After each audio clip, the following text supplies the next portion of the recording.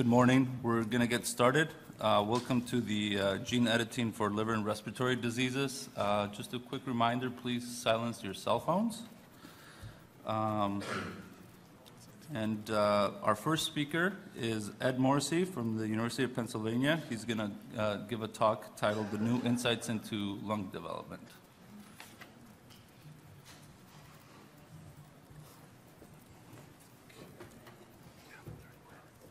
Mic's on.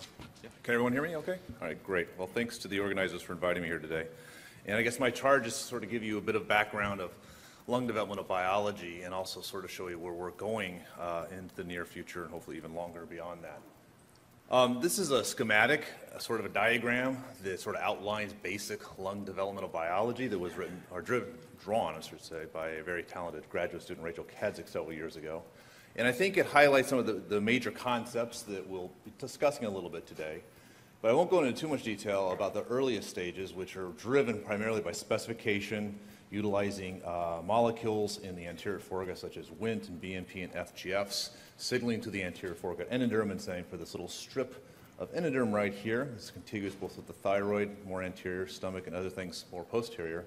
This little region right here that's going to turn on NKX 2.1, that critical transcription factor that many of us know about in lung epithelial cells, is going to turn that transcription factor on, specify the anterior, or the lung primordium, and soon after that you're going to go through a process of branching morphogenesis, again driven by this iterative epithelial-mesenchymal interactions that will drive this highly arborized structure here that eventually at birth we all use to breathe. So again, like I said, I'm not going to go into a lot of the very basics here. I think it's well-trodden ground. Some real giants in developmental biology, Bridget Hogan and others, have outlined this process very beautifully over the last couple of decades. What we're going to focus primarily on today is the sort of later stages of lung development. Alveologenesis, that maturation stage, is absolutely required to get us to the point where we can actually effectively transmit oxygen and CO2 across the gas exchange interface in the lung. And this requires the real fine maturation of both the airways. Here you have a pseudostratified epithelium in the upper airways of the mammalian lung, underlied by basal cells, which are the resident progenitor cell. These cells can generate both secretory as well as multiciliated cells that line the respiratory tract. Obviously, a lot of disease etiologies begin here, such as CF and other things. Asthma obviously affects this component of the respiratory system. Interestingly, less is known about the alveolar compartment in the lung. This is really where gas exchange takes place. This is a highly unstructured environment here. There isn't that sort of nice, classic arborized, genetically hardwired conduit of airways. Down here in the parenchyma of the lung, where the vasculature comes into close opposition with the epithelium and with the luminal side of the exterior that's exposed to the environment, this region here isn't got that classic sort of architectural stereotypical morphology. It does include several very important epithelial, mesenchymal, and vascular cell types that we're going to discuss today. And really one of the major drivers in our research in the last couple of years, and I think in the next few years, is going to be to understand all the different cell types here, understand how they develop, how they mature, and also then how those cells are regenerated after severe injury, such as it takes place in influenza. So this is just sort of an outline of some of the major questions in the lab. We really sort of view the respiratory system as a co-developmental system with the cardiovascular system. I mean, that's really the role of the respiratory system here, is to exchange gases with the blood. So it's intimately tied. It's intimately co-developmental process of these two organ systems here. So one of the biggest questions is just simply how do the lung and the heart co-develop? How do they arise at the same time during development, and they sort of interact and synergize to each other to form this very, very functional respiratory system at birth? What is the source of the pulmonary vasculature? Obviously, this is a key question. A lot of diseases affect the pulmonary vasculature uniquely. This is not like the systemic vasculature. It responds physiologically as well as at a cellular level in a very different way than systemic vasculature. So where does this vasculature come from? And finally, how does the alveolar gas exchange niche form? And again, reform and regenerate itself after severe injury, such as it happens in influenza and other models. So to go back to the beginning, as they always say, is important to understand where and whence the lung came from. Several years ago, Ashley Goss, a graduate student in the lab, had been doing some studies looking at the role of Wnt signaling and early lung development, where she knocked out the critical and essential Wnt effector beta-catenin using an early deleter sonic hedgehog-3. This comes on in the anterior foregut endoderm prior to specification of the lung, so she can inactivate the Wnt pathway, a very important pathway in development, prior to the lung even arising in the anterior foregut. And what she found essentially was there was no lung at all. You don't get a nice separation of the trachea and the esophagus, as you see here at day 10.5 in a cross-section through the anterior portion of the mouse embryo. You get a single tube. There's no presence of a trachea. There's no presence of NKX 2.1, which is a critical transcriptional regulator that drives early lung development. What was interesting about this model, not only did we get lung agenesis in the model, but this allowed us then to ask, well, where do the pulmonary vessels come from? Right? The pulmonary vessel is very distinct, very unique, very different than systemic vasculature. So we were able to take this model and say, literally, where are the pulmonary vessels? Are they there at all? Maybe they're not there. Maybe there's something about the lung that needs to be there to have the pulmonary vessels form. Interestingly, over here, and it doesn't show terribly well, but this is a PCAM CD31 whole mount of both control and these beta-catenin mutant embryos. And essentially what you can see here, the outflow tract of the heart here, you can see the pulmonary artery still coming down here in the mutants and trying to find the lung bud, which is like this little region right here. So the pulmonary arteries come in, the pulmonary veins try to come into where the lung is, even though there's no lung. So there's some pre-programmed genetic program there that says you need to go and find the lung, even if the lung isn't present. So some of that must be coming from sort of early cardiovascular progenitor pathways.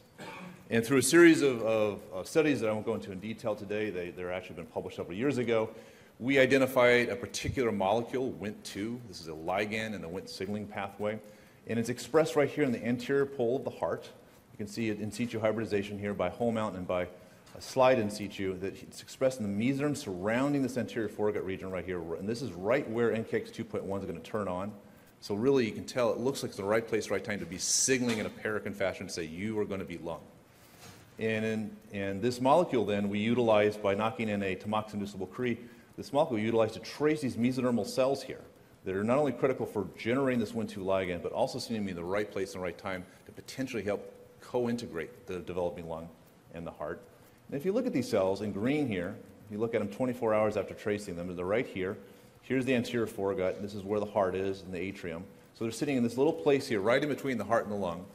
And 2 days later after they're tagged, these are being tagged at 8.5 and now looking at 10.5. These cells start to flow in and start surrounding the early lung bud. And if you take that lineage trace out even further, so you tag these cells at 8.5 and you take them all the way out to 17.5, these cells, these Wnt2 positive cells, will populate pretty much all the mesodermal components in the lung, as well as the inflow tract of the heart. They'll populate, make atrial myocardium, epicardium, and endocardium. So they really help knit together the cardiovascular system and the developing lung. We went on, just because that was a single lineage trace model, we went on to do the same experiments with GLE1, which is a sonic hedgehog effector, which also is in the mesoderm, also flanking in the same region around the anterior foregut, similar to where Wnt2 was, as well as islet1. And I should say islet1 is a key and critical marker of early cardiovascular progenitors. And this lineage trace also showed that they would mark all the mesodermal components in the lung. So basically, we were able to define this real region right here, which we call CPPs for cardiopulmonary progenitors, that resides right between the heart and the developing lung. They're there at 8.5, even before the lung is specified, and they're engaged and sort of flow into the heart and the lung simultaneously to sort of knit together the developmental process between the two organ systems. And this is just sort of a lineage tree that we developed from this. These cardiopulmonary progenitors are positive for Wnt2, GLE1, islet1. They make a very early decision, I should say, that they turn on NKX 2.5 or not. If they turn on NKX 2.5, they'll generate cardiovascular progenitors. In other words, cardiomyocytes, atriomyocardium, pulmonary vein myocardium, as well as the epicardium and endocardium in the heart. If they don't turn on NKX 2.5, they generate more of this cardiopulmonary mesenchymal progenitor, which generates pretty much all of the different mesenchymal lineages, except one big exception, and that's the fine capillary plexus located in the alveolus. Those cells are not generated from the CPPs at all. They are generated from the essentially flank endoderm that's already there in the embryo at day 8.5, 9.5, that flows in through an angiogenic process and helps populate that distal portion of the lung. This is just a diagram of the process that we're talking about here. So 8.5 to 9.5, the CPPs are here in sort of a beige-pink color, lying between the early cardiac organ as well as anterior foregut. And this is just around the time of lung specification, and that's sort of noted here by this little nub in the anterior foregut. And they go on to populate the inflow tract of the heart, generate the pulmonary vessels and pulmonary veins, which all goes on, obviously, to integrate and sort of stitch together the two organ systems. So now we're going to move to the alveolar region of the lung and try to understand this a little bit better. As I said before, this is a highly unstructured portion of the lung, yet this is where the gas exchange component of the lung occurs. Some of the cellular components, just to remind people, they're aligned by two basic types of epithelial cells. These cuboidal cells here are the alveolar type 2 cells. They express the surfactant to reduce surface tension, allow you to breathe, your lung to collapse and expand every time you breathe. And the alveolar type 1 cell, which is really the very thin squamated cell that overlies the vasculature, develops and forms that very thin gas diffusible interface and allows us to breathe and to exchange gas, CO2, and oxygen. Also, I'm going to mention a little bit later, there's a whole host of different mesenchymal cells around here that are poorly characterized. In addition to that, there are immune cells flying around, alveolar macrophages and stuff like that, again, that are somewhat poorly characterized. So this is a highly, obviously important portion of the lung, but we know very little about it outside of the different cell types I just told you about. So again, going back to some of the concepts in early developmental biology that are starting to educate us about late development as well as lung repair and regeneration, one of the pathways I've already mentioned that is key and critical is Wnt signaling.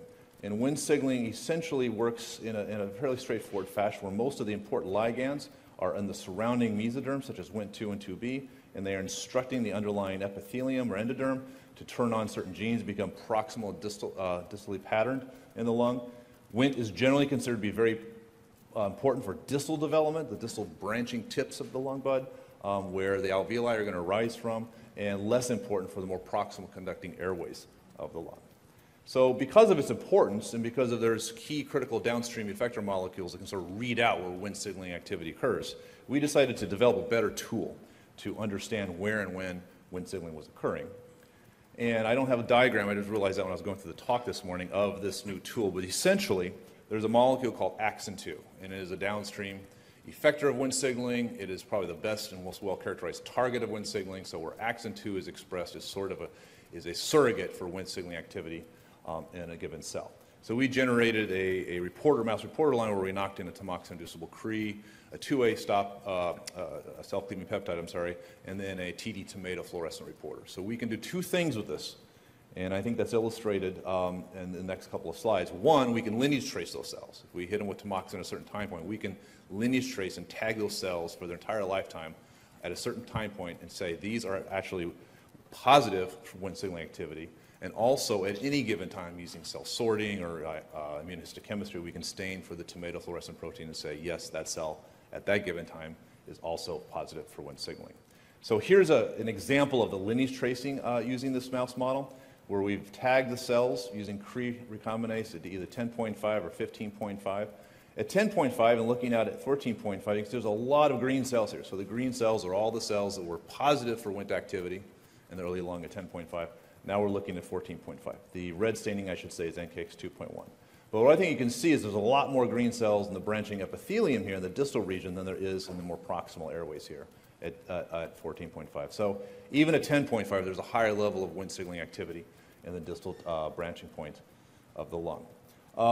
If you tag them at 18.5 later and then look at 16.5, that's 24 hours later, again, really what you're seeing here are just these green cells in the epithelial compartment really just appearing in the more distal regions, not in the SOX2 positive proximal regions.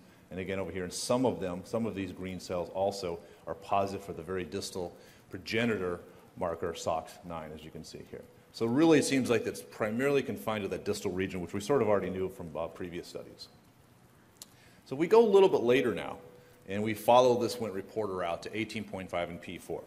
By 18.5, I can tell you that almost all of that Wnt activity is almost completely shut off. It's just sort of very few scattered salt and pepper throughout the lung. Some of the Wnt positive cells are SCGB1A1 secretory cells, very few ciliated cells, few type 2 cells, few type 1 cells, but sort of scattered, not a real pattern. What was remarkable, though, when, if you look at this at 18.5, the pathway is pretty much shut off and doesn't really have a defined pattern yet. But if you look at P4 just a few days later, all of a sudden the pathway gets reactivated again in a subset of type 2 cells. And I think that's illustrated here very nicely. I don't know how well it shows up, but I've outline the type 2 cells, which are stained in green with surfactant protein C. And initially at 18.5, they're not red. And they start becoming red as you move on through development by P4 and by P30. So there's a subset of these cells that Wnt signaling activity reoccurs in. And that coincides, again, with increased levels of AXIN 2 expression in the type 2 cell population between 18.5 and P4. So when we look at this and do careful quantification, and I've got some really great postdocs and grad students that are willing to sit there and count thousands of cells, because sometimes that's what you just have to do. But essentially by P4, 97% of all of the Wnt positive cells are a subset of type 2 cells. There's very few other cells that are positive in the lung epithelium. There's a few secretory cells located next to neuroendocrine bodies, which other people have proposed to be a progenitor cell type for the airways. And those do appear, some of those do appear to be positive for Wnt signaling activity. But the vast majority, greater than 97%, are really just a subtype of type 2 cells. And really what this is telling us, I can't go into too much detail because of time, the paper actually was published last year in Cell Reports, is that there's, even though the Wnt pathway gets dialed down and pretty much turned off by birth, it gets super activated again in this very distinct subpopulation of type 2 cells, which we sort of call a wave of Wnt reactivation in the type 2 cell population after birth. And we believe, and through studies that are in that recently published paper, show that this helps drive alveologenesis. This is really critical for that sort of last burst of growth in the alveoli in the lung after birth during the alveolar genesis period that goes up to P30 in mice. So that's just sort of schematized here. So we believe Wnt signaling is critically important. It'll take some portion of these normal AT2 progenitor cells and turn on AXIN 2, and those cells can be identified through AXIN 2 expression within this type 2 population. And it also plays an important role by promoting type 2 cell self-renewal during alveologenesis, and it has a key role also in restricting the differentiation of these type 2 cells into type 1 cells. So that's a paradigm some of you may be aware of. The type 2 cells are a progenitor cell in the alveolus, and they presumably make type 1 cells. And we're going to talk about that for the last few minutes here, because that paradigm may not be as clear-cut as we previously thought. Before we start talking about that question, though, I sort of wanted to show you a little bit of new data. This is data under review right now, where we've extended this model, these AXIN 2 positive sublineage within the type 2 lineage. What is happening to these cells in the adult lung? They do exist. They are there. They comprise about 20% of the overall surfactant protein C positive type 2 cell population. And we're looking at this both at homeostasis as well as injury. And the injury model we've decided to use is flu injury. This is the H1N1 PR8 strain, which many of you are aware of, causes, depending on how you titer it, can cause very severe damage to the lung. We've actually titered it back a little bit so that it doesn't completely blow out the lung. And one thing that's really critically important, I think that this slide illustrates nicely, is that lung damage caused by flu is very spatially different, heterogeneous. There are regions that are basically unaffected, sort of an A here in the green box. There are regions of mild effect here in B, where you get sort of mesenchymal thickening, and you can see some inflammatory infiltration. And then you have these two zones here, C and D. D is this very, very damaged region that basically is occupied, after the injuries, occupied by these keratin 5 P63 positive cells. That's sort of what I feel is a little bit like scar tissue. It's something the lung is trying to do to contain the barrier function of the lung without the whole organ blowing up and falling apart. And then there's this sort of border zone around it, zone C, which we find to be very interesting. I'll show you some data that this is where we think a lot of the regenerative capacity or activity is occurring in the lung as it's trying to repair itself. The D zone, as Hal Chapman and Jason Rock have now gone on to show, most of these, or a lot of these regions, I should say, never really resolve. They stay these sort of keratin 5 patches of scar tissue in the lung. And this has been observed in human lungs, too, after intense influenza injury. So it's probably that these resemble some sort of scar tissue, and these cells may never actually completely repair. So what happens to these AXIN 2 positive cells in the context of a flu injury? Well, at first, like I said, there's about 20% of the cells of the SPC positive cells are AXIN 2 positive. That proportion increases. You can see here there's a green cell lineage traced with the AXIN 2 reporter system that's also SPC positive, looking at that nice white staining that sort of gives that punctate type 2 cell staining. These cells increase in the regions of more severe injury. And I should say right here, I didn't put a dotted line, but right up here is that sort of dead zone, this blue area here that doesn't contain any white, red, or a green stain is that sort of keratin 5 positive dead zone of keratinized epithelium. But it's around this region, this border zone here, where a lot of the regenerative capacity is.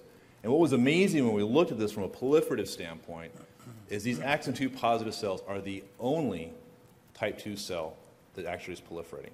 So the non-axon 2 positive cells really don't respond, don't proliferate. It's just this component, this axon 2 positive sublineage within that type 2 population that actually is proliferating. And we have termed these alveolar epithelial progenitors because these seem to be the ones that are really driving regeneration. So we've gone on to do a lot of studies. Like I said, this paper actually is out under review. Hopefully you'll be impressed soon.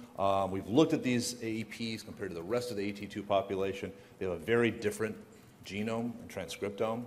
At a ATAC-seq open chromatin standpoint, they have a very distinct region, subsets of cells that are poised. The chromatin is open. The genes have not yet changed their expression, but we now know through other studies that those genes that are poised come on after influenza injury. So these cells appear to be poised for re-entering the cell cycle and responding to certain transcriptional pathways. So, that sort of gives them a sense of like they're ready to respond, they're ready to go, but they're just sitting there waiting for a stimulus such as injury to do something.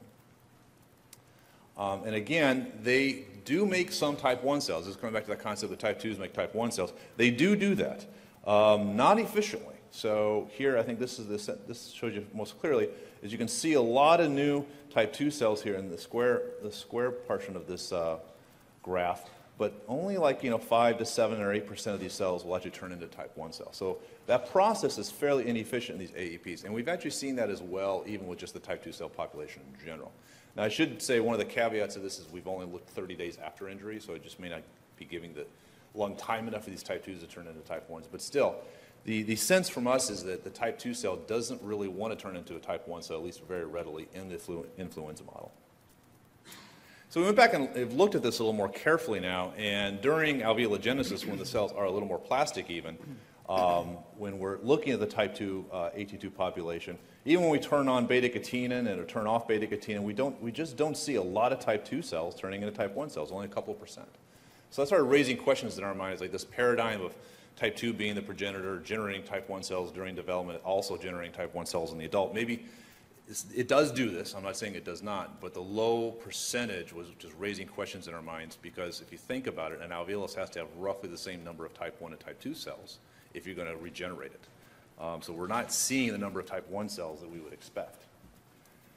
And this sort of goes in line with some recent studies from the Krasnow lab suggesting that there's a bipotent progenitor cell, roughly around 18.3 of development, and his lab suggested that this cell had, if you say bipotent, I'm assuming he means it has equal ability to generate type 1s and type 2s, and was a major driver of alveologenesis during development. It was a very intriguing and very interesting finding. So we just sort of wanted to say, well, is that true? And if that's true, is it a real 50-50, 60-40, 70-30? What is this? So we went back in development and using two different Cree lines now that we can tag type 1s or type 2s specifically. And type 2s, this is the case for type 2s, surfactant protein C, Cree ERT from Hal Chapman's lab. We have tagged those, induced those with tamoxifen day 15 or day 17. And we're looking at the end of alveologenesis, P30. So we're taking them all the way out to the end, presumed end of lung development. And what was remarkable to us is that if you're a type 2 cell, at E15, this is pretty early in development. This is before alveologenesis, before sacculation even. This is sort of at the end of branching morphogenesis. That 95, 96% are already committed to the type 2 cell lineage at that point. And if you look at E17.5, it's like 98, close to 99%. And we can just by lineage tracing, we can simply just by just counting cells and FACS analysis of cells, it really, really is quite a profound result when you see that. That says to us that lineage commitment of the type 2 cell population is very early, at least by 15.5 and maybe even earlier. Do the converse experiment. There's a very good type 1 cell marker called HOPX. This is a mouse line generated by John Epstein at Penn. It's a very early marker. Comes on very early in lung development, comes on like around day 13.5, at least by in situ hybridization. But we can't get the Cree line to work earlier than 15. But at 15, which is the earliest time we can get it, we can still see that if you're tagging these presumptive type 1 cells, that 85% of those, if tagged to 15, 15.5, by P30 are type 1 cells. And again, that goes to about 90 to 95% at 17.5. So it seems like type 1 and type 2 cell commitment specification has already occurred very early in development. If these cells had passed through a bipotent state at 18.5, you would see far greater contribution either side of the type 1, type 2 barrier by either one of these lineage drivers. So this suggests to us that type 1, type 2 cell commitment is occurring very early on, and I think that has pretty important ramifications if you just look at the classic Waddington curve about how stem progenitor cells relate to the differentiated progeny. If you have an early progenitor way up here at the top of the hill, and it generates type 1 and type 2 cells, you can imagine the distance between these cells, transcriptional epigenetic distance, is pretty great. I mean, it's already made its decision at 15, probably earlier. We have data now that suggests it's making the decision as early as 13.5. But that decision, type 1 versus type 2, is quite far. You know, there's a distance between those two lineages. Versus if you have a progenitor that's lower down on that hill, where the distance could be much shorter here, and it might be much easier to convert between a type 1 and a type 2. So we feel that actually what's happening is that these cells, type 1 and type 2 cells, are much, much more different than we've ever appreciated.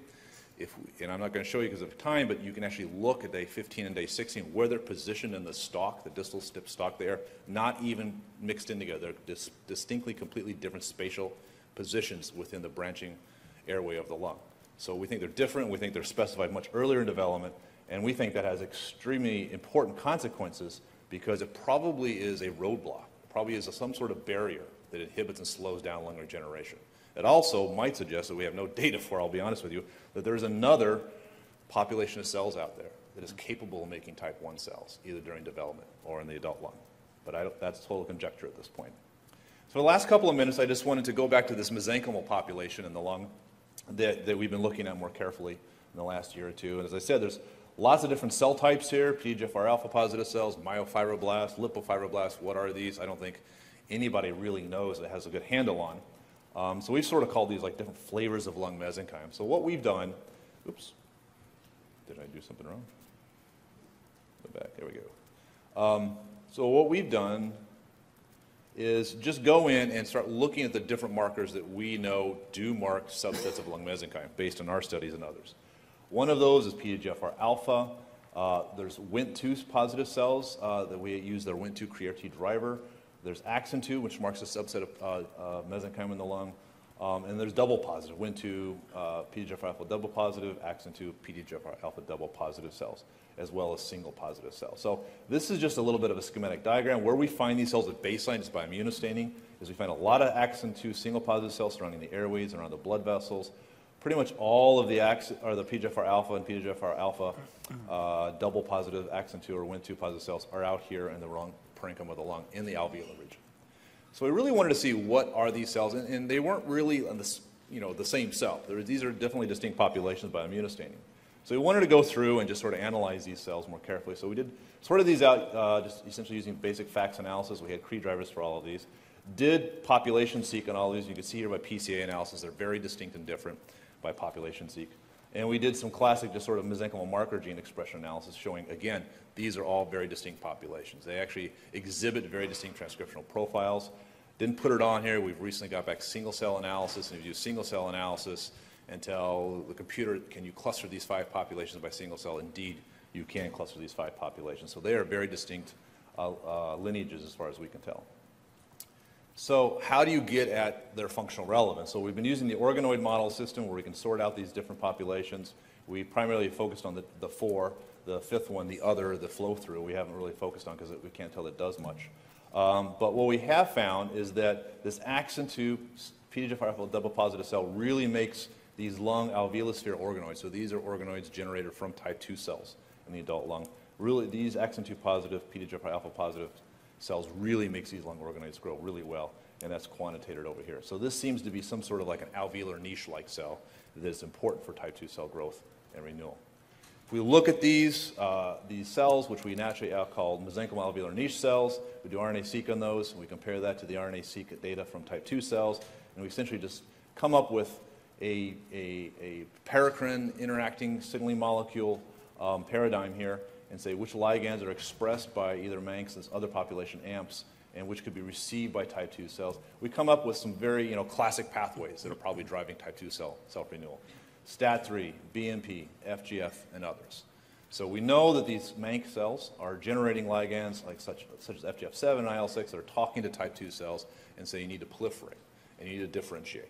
And this is playing an important role. Now we have data also after injury, or after influenza injury, yes, that shows these pathways are critical for repair of the lung. So this is the last slide, and it just sort of illustrates what this last part and sort of integrates some of the earlier stuff that we've been talking about. So we've identified a alveolar epithelial progenitor cell here, this axon 2 positive, a subset of type 2 cells. And obviously type 2 cells sit in close opposition to different mesenchymal cells here, either axon 2 yellow cells, PDGFR alpha green cells, or cells that are both. The cells that are both axon 2 and PDGFR alpha double positive are the closest, I should say. We've actually mapped this out distance-wise. They sit the closest to a type 2 cell.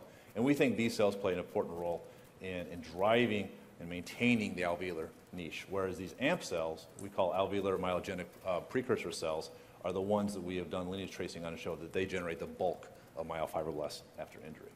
The one thing that we haven't done yet is talk about the vasculature, and hopefully at some point in the future I'll be able to discuss that in more detail.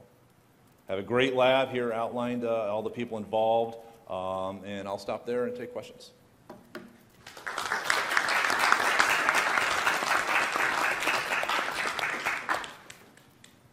Hi, that was a lovely talk. Have you used any other models of lung injury apart from flu? And if you had, would you get the same kind of cell types? So we've done bleomycin, which is, admittedly not a great model. Mostly to understand that sort of myofibrogenic progenitor. That's what we've used to sort of turn it into a fibroblast. Now, when we do that, we do see it, as far as type 2s turning into type 1s, we do see more type 2s turning into type 1s using the bleomycin model. So there may be something about this that is very injury dependent, because that's what Bridget Hogan used when she got 30–40% of 2s turning into 1s was the bleo model. So it could be something very, very injury dependent upon this. We didn't see 30 to 40, we saw more like about 15–20%, but it's still definitely more than the flu model. Different. Thank you. Nice talk, Ed. What do you think, from the standpoint of defining, what that special alveolar type 2 cell is, that 20% that's axon 2, positive environment? Is it intrinsic to that cell? And if you were able to ablate that cell specifically, do you think other alveolar type 2 cells would fill it in, adapt, and then become? Yeah, good question. So the question is, what makes this cell special? Where did it come from? And is it essentially essential for the regenerative process? So we believe that cell is born during alveologenesis. That's where you see these type 2 cells acquiring the axon 2 positivity. We've traced those cells from alveologenesis through adult. Those are those AEPs in the adult. So we think the cells are born during that period. We know if you trace out to at least 9 months, cells are very stable. Type 2 cells do not acquire this fate during that 9-month period. It's a very stable state. Even after injury, we don't see non-axon 2 positive cells acquiring an axon 2 signal. So it seems like these cells are programmed during alveologenesis. There's no apparent data that we have in hand yet that other non-axon 2 type 2 cells can acquire that fate. But we haven't gone beyond 9 months to really push the system. But I think it's a pretty stable state as far as we can tell at this point. And whether we can ablate them or not, we do have a different cell surface molecule now that we can grab these cells from the human lung. So we can do a very simple experiment in the human lung organoid system is if we take all type 2 cells and we remove that 20–25% of the axon 2 positive cells using the cell surface molecule, they will not make organoids. So that's the closest we've come to an ablation model. And if we're developing a mouse line with that same gene reporter, and if we can do that in the mouse, obviously that would be key. And you don't think if you forced expression of axon 2 in that other population of cells, from a cell therapy standpoint, it could enhance regeneration? So we haven't tried that yet. So when we have turned on axon 2, beta-catenin exon 3 line in all SBC type cells, we do see an increased number of axon 2 positive cells, but it's not like you go from 20% to like 80%. You see like 20–30%. So there is a resistance of the normal AT2 population to acquire this state. At least is how we would interpret that. Great, thanks.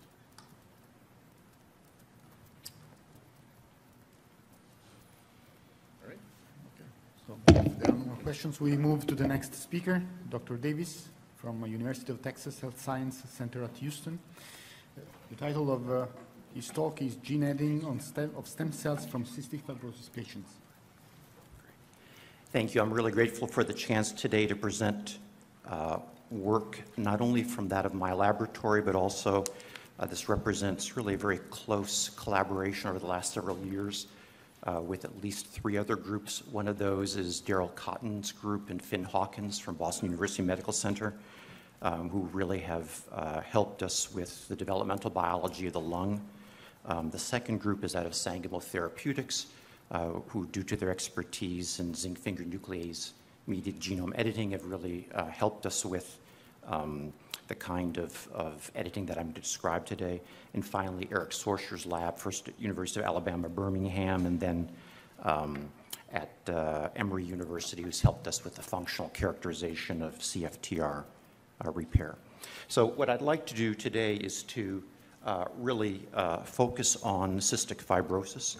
And essentially, this is a recessive disease that can result from, it's been cataloged now almost up to 2,000 different mutations in a particular gene called CFTR. And the most common of those mutations, affecting probably 70 to 90% of Caucasians with the disease, is this delta F508, which is a deletion of exactly 3 nucleotides in exon 11 that I'll focus on in just a moment. A CFTR is a protein, is a channel, and an anion channel expressed in epithelial cells. I'm going to focus today on the airway, but it also plays important roles in terms of function or dysfunction of the intestine, pancreas, and reproductive tract of affected individuals. And essentially, by disrupting CFTR activity, you end up with dysfunction in the channel activity, and therefore leading to inadequate hydration of the surface epithelium, and this builds up essentially mucus aggregates and drying, and really serves as a source for an environment in which bacteria and different microorganisms can profit. So essentially, there's been, fortunately, over the last several years, some really important breakthroughs in terms of developing drugs that are able to restore CFTR activity involving specific mutations now, but I think we're going to see sort of a panoply of mutations that can benefit from these drugs. But essentially, the approach I'm going to talk today is essentially for a final cure or therapy, which would be done at the level of either a gene or cell therapy. So if we think about gene editing approaches, essentially one can think about either sort of the methodology that's been pursued mainly in the hematopoietic system for random delivery via retroviruses or lentiviruses of a cDNA that is then under the control of some promoter. This has certain advantages in terms of efficiency of delivery, but there can be issues in terms of both regulation of expression of the delivered transgene as well as issues of potential leukemogenesis. In the case of safe harbor or site-specific correction or target endogenous integration, these are methodologies that are essentially facilitated by either introduction of a sequence of specific double-stranded break through zinc finger nucleases, TALENs, CRISPRs, meganucleases, for example, although in the next talk we'll hear about the ability to accomplish some of the same gene editing, specifically for site-specific correction without the use of nucleases. So our focus mainly has been on these last 2 approaches, that is of site-specific correction, where let's say you have a mutation, for example here, the delta F508 mutation in exon 11, that you essentially, in a site-specific way, restore essentially the correct DNA sequence here without affecting the rest of the locus. The benefit here is you still benefit from the normal transcriptional machinery and the endogenous chromatin environment to helpfully maintain the appropriate expression. I'm also going to talk about target endogenous integration, which is a methodology that has the benefit that if you're able to target one of the upstream introns here, and by restoring essentially this corrective mini gene, has the potential then of irrespective of with the downstream mutation that may occur is essentially one approach that can, in fact, potentially treat a variety of mutations. So essentially, I'm going to talk about two types of CF stem cells today. The first is going to be that of induced pluripotent stem cells derived from CF individuals. And then in the second half of the talk, I'll talk about targeting of autologous airway basal cells. And the idea of this approach is essentially that in the case of, let's say, fibroblasts or blood cells derived from a CF patient, is to using the Yamanaka reprogramming methodology to derive the mutant iPS cells. One can then differentiate those for purposes of disease modeling or for drug testing, drug screening, or one can do gene editing to get the corrected cells and either essentially derive the mature cells to demonstrate functional correction, or in the second half of the talk, I'll talk a lot about sort of deriving the stem cells that can be used for therapeutic transplantation. So essentially, the initial report that we did in 2015 really focused on a fibroblast derived from two different genotypes. In this case, it was a compound heterozygote fibroblast line obtained from Coriell repository, where when we looked carefully at exon 11, it turns out this was in fact compound heterozygote, where we had both the delta I507 mutation on one of the alleles and the delta F508 on the other allele. We essentially made iPS cells from these and then used the following sort of gene editing strategy. That is, this is showing either the delta I507 or delta F508 mutation, and we have zinc finger nucleases targeted toward the upstream region of exon 11, introduced a double-stranded break, and then delivered a donor molecule which included essentially replacement wild-type exon 11 except for a silent mutation that we could use for identifying the corrected clones. And then also in this case, since we're able to use iPS cells that can be selected with drug and maintained for long periods of time, passages without loss of differentiation, we used a pure TK marker that allowed us to select. We then did the essentially the molecular characterization to identify those clones that were corrected, and then we did CRE-mediated excision to essentially leave a lock site in place. And we successfully used this methodology in the compound heterozygous line that I just talked about, where we corrected either the delta I507 to wild type or the delta F508 to wild type. And we also used homozygous delta F508 lines and showed that we were able to correct those as well. So what's one of the advantages of working with the iPS cells is that because one is able to essentially expand them and have clonal populations, we're able to do extensive characterization of the cells after the correction, looking at karyotype, comparative genomic hybridization, whole exome sequencing, so in an unbiased way we could determine whether we had, through either the zinc finger nucleases or through some manipulation, introduced any changes, or we then did with Sangamo Therapeutics, essentially the bioinformatic prediction of off-target sites, and we did whole genome sequencing on two of the corrected lines and showed that at none of the predicted off-target sites did we see any evidence of non-homologous end joining. That would be the result of off-target zinc finger nuclease activity. So essentially, Ed did a beautiful job of sort of describing how you start in the developmental process, and eventually from very primitive immature cells are able to sort of drive in vivo the development of the lung. And essentially what the goal of a number of laboratories has been is starting with human iPS or human ES cells is to essentially try to recapitulate this developmental process in the petri dish so that we can in fact end up with lung cells. And essentially what we did together with Gerald Cotton's group was to sort of work on optimizing a methodology where we first induced definitive endoderm. We're then able to anteriorize and then ventralize and end up with a population of cells after days 15 through 21 or so that essentially begin to acquire lung markers. Now, these cells are not pure lung cells. I'll get back into that in just a moment. But we see now activation. This is just taking either human ES cells here or taking the mutant iPS cells or corrected lines here and looking at them at 19 to 21 days, and we see upregulation of CFTR. We see NKX 2.1, the transcription factor that Ed mentioned, as being associated with lung differentiation. We have TP63 that I'll come back to in a moment. We see down regulation of all the pluripotency genes.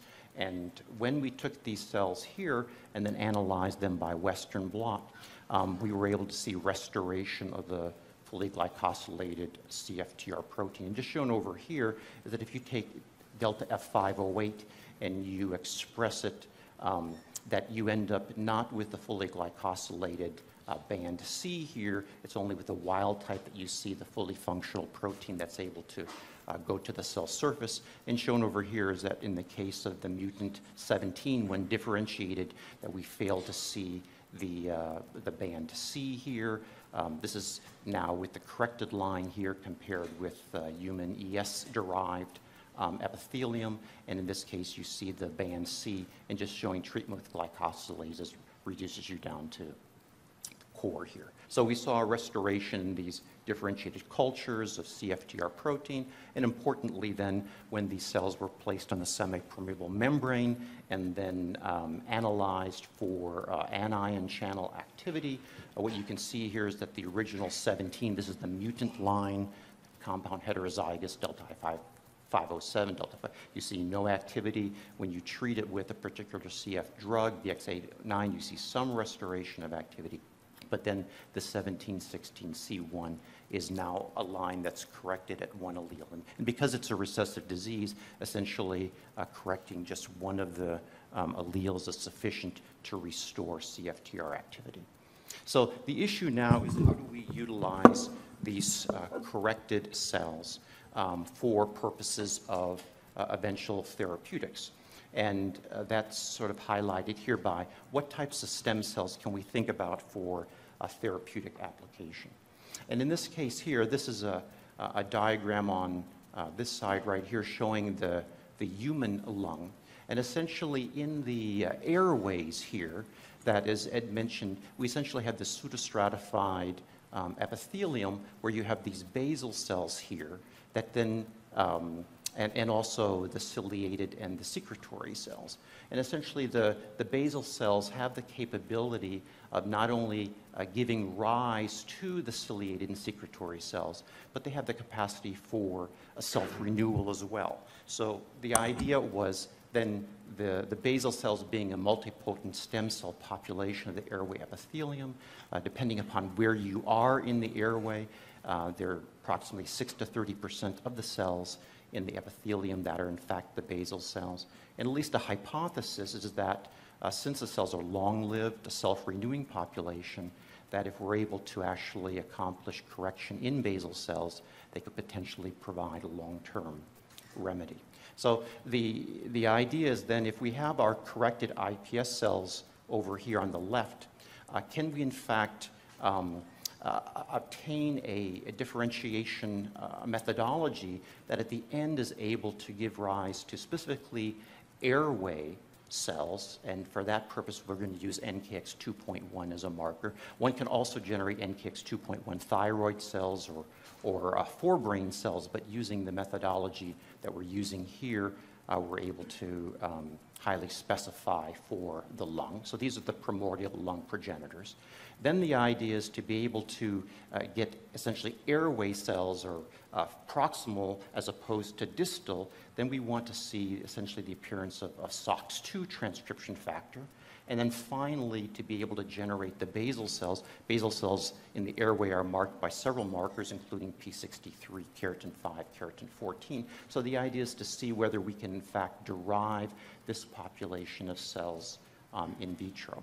And what we first did is sort of using gene editing of these same iPS cells, either CF17 or a wild-type iPS line or a human embryonic stem cells, was essentially to do a knock-in of GFP into the endogenous NKX 2.1 locus, but to do it in such a way that we were able to not induce haploinsufficiency. That is, we retain essentially through the splice acceptor exon 3, even from the target allele, we still retain expression of NKX 2.1. And we just published last week together with Daryl Cotton's group, essentially in JCI, essentially the use of this particular reporter to obtain lung progenitors. And this is just shown an example here where one can start with, let's say, day 15, these primordial lung progenitors, and then either take them in an unsorted way or sort out the GFP-positive cells and end up with lung organoids or bronchospheres by sorting on this NKX 2.1 positive cells. And in this diagram here, it just shows that by using that GFP reporter, one is able at day 19, and this is over a 24-hour period, is one is able to see the emergence of essentially lung-specific cells in these organoids. And importantly, when we then look at the transcriptome analysis of these bulk purified GFP-positive cells that are NKX 2.1, what we see is that we then take those out to, let's say, day 28.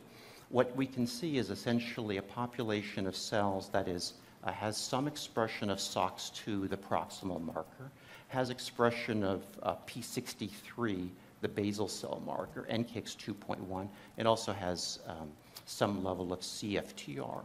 And what Daryl Cotton's group was able to report just a couple of months ago in Cell Stem Cell was that essentially at this day 15 time point, by withdrawing Wnt, they're able to essentially drive a program which is normally skewed toward the distal, but in fact are able to then specifically drive toward the proximal, where the majority of the NKX 2.1 cells now acquire expression of SOX2, and they can be put into alley cultures and demonstrate generation of a well-differentiated epithelium.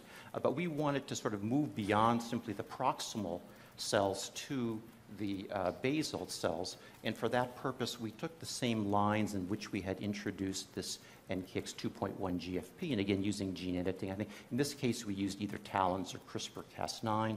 In making this P63 fluorescent reporter, we used CRISPR-Cas9 to introduce this DT tomato, and we did in such a way that it captures all of the essentially transcripts coming either of the TA P63 promoter or the delta NP63 promoter, and are able to read out the DT tomato. And we're still in an early stage now of characterizing this, but importantly, we're now able to generate by putting these cells after the proximalization protocol and then maintaining them in either organoids or then putting them into alley culture. We're able to generate different types of cells that are NKX 2.1 positive, P63 positive, and just shown here is we have cells co-staining, or these are organoids co-staining for both NKX 2.1 and P63. So the hope is that by using one of these, and we're still at an early stage, but the idea is that once one has a methodology developed that can give rise to, with high efficiency and reproducibility to essentially proximal basal cells, that one may be able to use this in some kind of transplant setting.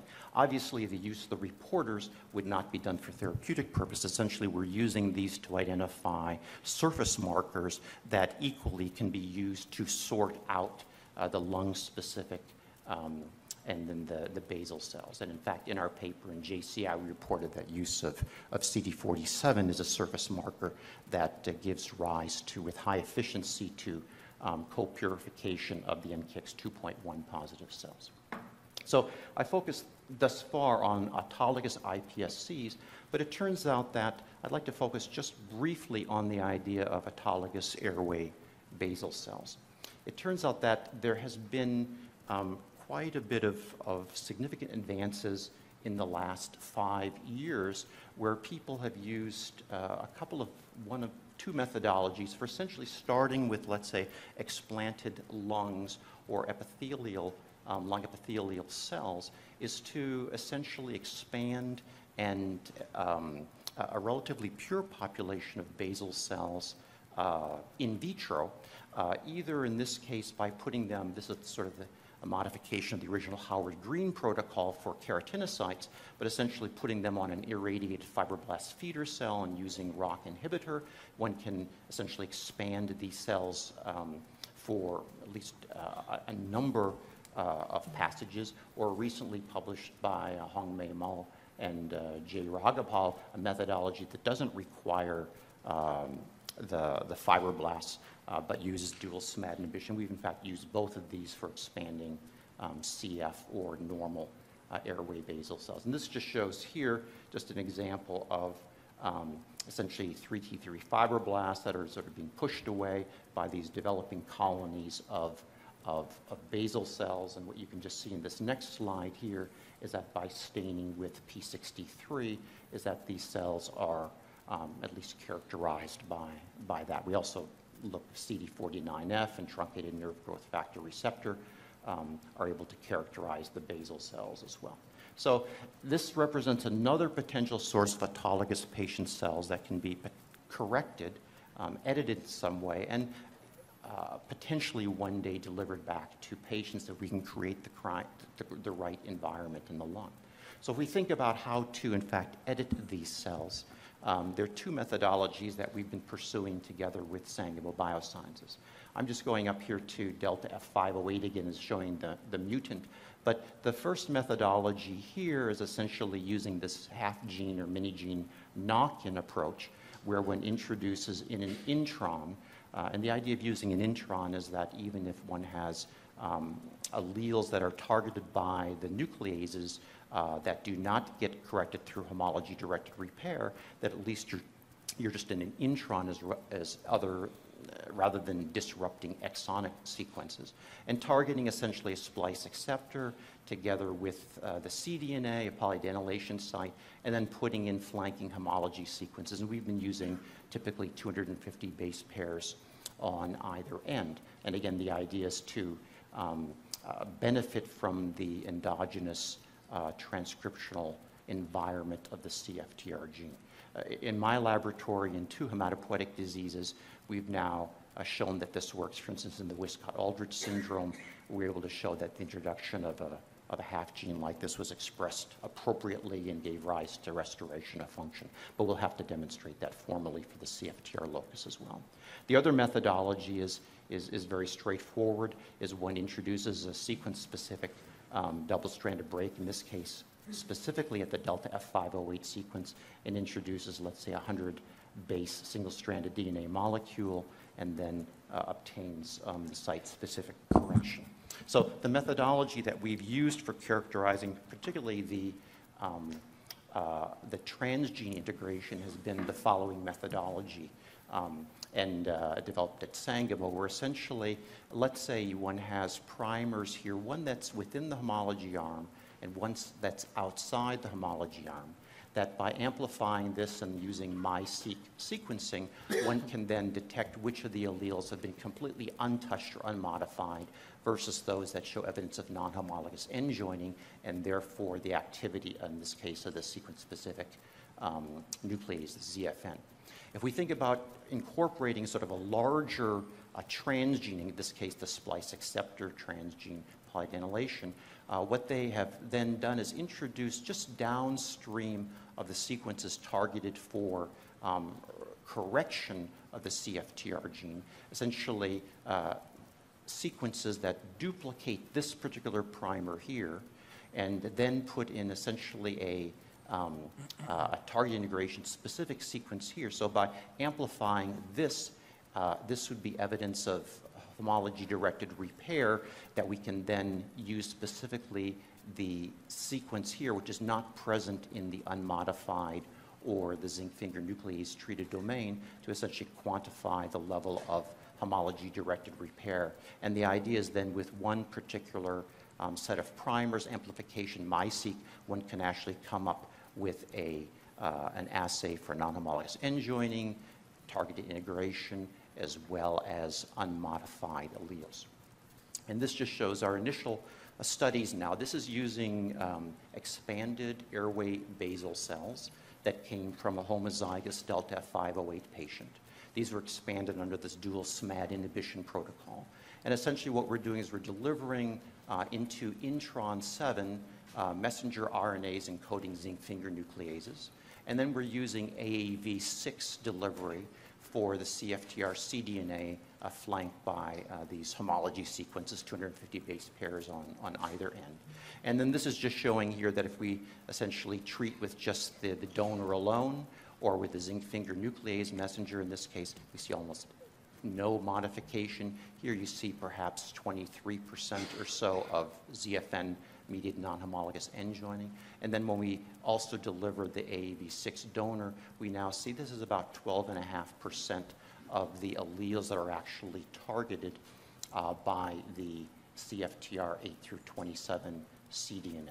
So what I would just say is that we have to look in greater detail. We're now doing sort of biological cloning of these, but in principle, if there was one allele being modified per TI cell, this would be as many as 25% of cells in the population that could in fact be corrected at one allele and therefore restored to carrier state. Probably we're going to see some of the sort of biallelic targeting as well, so it's going to be a little bit less than 25%. This just shows an example here where we're now targeting intron 8, and again the same, roughly the same kind of behavior where non-homologous, NHEJ, and here's your TI. And then finally, we've been doing work with some of the delta F508 specific zinc finger nucleases. That is, these recognize specifically the mutant allele.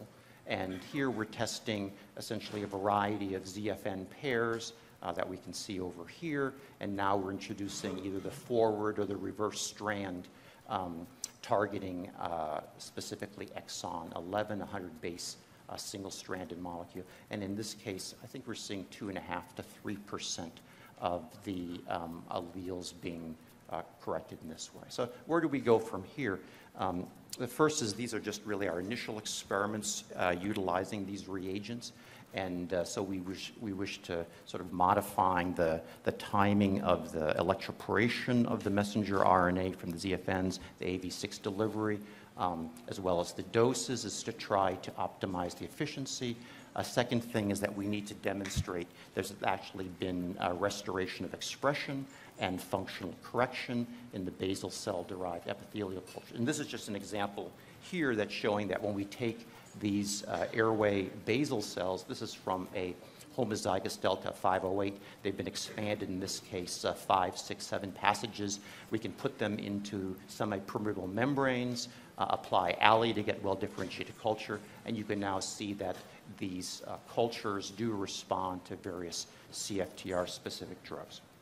Finally, I've not presented any data today on the last issue because we really have not begun any experiments, but both of these first methodologies involve essentially sort of ex vivo correction, ex vivo editing, and then somehow creating a way to sort of prepare the lungs to receive, to take up, and graft the corrected airway basal cells, either iPS-derived or derived directly from the lung.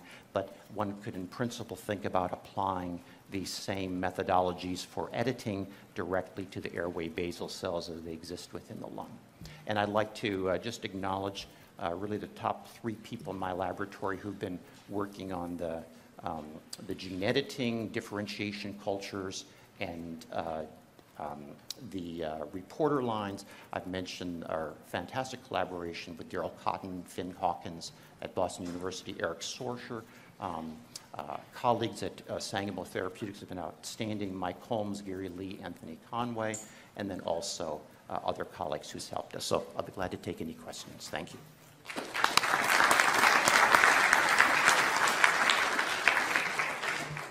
We have time for a few questions. Maybe I'll get started. One of the experiments that, one of the controls that would be interesting to see in your HR template correction, have you tried actually just using the AAV and not the nucleases to see what the background level of just homologous recombination is with the adeno-associated virus? Yes, we've in fact, and I think one of those controls that we've had in both experiments, when we deliver AAV alone, the larger donor is that we see no target integration of that particular construct. Is that what you're Yep. talking about? Yes, no, we don't, we see minimal, if any of that. Yes, very nice talk. How do you envision transplanting these corrected cells back into the lung? It's really an important question and a significant challenge. Thus far, the work that I've seen for the ability to deliver potential lung stem populations, lung, sort of consisted of two types, both of which I don't believe we'd be able to do in humans. The first is Susan Reynolds has done some very beautiful work within a naphthalene model, where she's actually treated the animals, shown that she's able to create an environment when she delivers either mouse or human airway basal cells that they're able to take up and graft and to differentiate. Then the group of Yari Reiser from Israel, hopefully I'm getting the name right, but they used essentially treatment of naphthalene together with irradiation and showed that delivering cells, in that case from a certain state of embryonic development, they were able to deliver through the bloodstream, and these cells were able to come up and sort of evidently cross the barrier into the lung and take up residence there. But I think that this is really an area that a lot of work needs to be invested in. I don't think that we're going to be using the strength of those reagents. I think somehow we have to maybe identify what are the pathways involved in sort of, causing cells to maybe to be lost from the surface epithelium and create an environment where we can actually deliver those cells into. Real challenge. Are you exploring at all the possibility of actually doing this in vivo as opposed to ex vivo? Yes, one of the reasons why we, I'm not sure that AAV6 is going to be the right tool for delivery. There are some issues in the lung of how to, John Engelhardt and others have really studied certain barriers towards sort of getting across the apical side to be able to get into the basal cells if that's what one wants to do. But I think that there may be other ways of either nanoparticles or maybe new vectors that we'll be able to accomplish. But we are still, we've not tried that yet. Thank you. Great, thank you.